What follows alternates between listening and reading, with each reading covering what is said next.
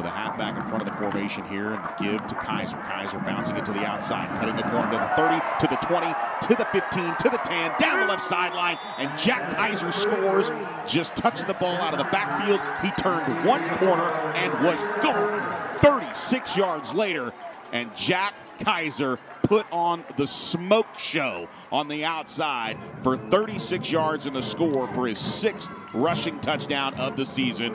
Touchdown, Westlake. Yes, Kayser is fast, but he was untouched, and an Austin High Maroon not even within arm's reach of him. So you got to credit the outside blocking, the receivers on the left side of the offensive line. Just a wide open hole for Kayser as he takes it for a touchdown.